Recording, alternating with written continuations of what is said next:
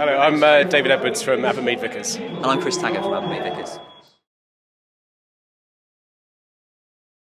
Okay, this may sound flippant, but the category we won for is customer insight. So I think just making sure there's a very clear, singular insight at the heart of the paper that is within a story really well told, that has a classic element of a story with a beginning, middle and end, and making sure that the end is really well connected to ROI and payback to the business.